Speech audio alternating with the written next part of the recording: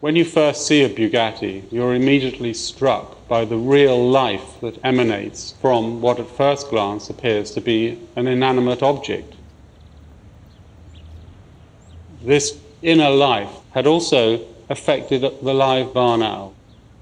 My father had adopted a live young barn owl that had been rejected by its mother, and he would live quite freely around the whole house. But his favourite of all resting places was underneath the extended wing of the pelican. My father had placed this sculpture on a high shelf in our drawing room, and so I would walk in there in the evening and I'd see two bronze birds and a little owl huddled under the wing. He would work very quickly, very spontaneously, and infuse the work with movement and life. In this small sculpture called the Mère Malade, we have two completely different emotions at play.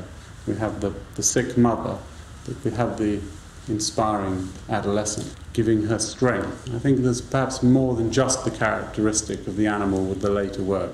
I think we have the mood and the attitude and the feeling of the animal comes through far more strongly.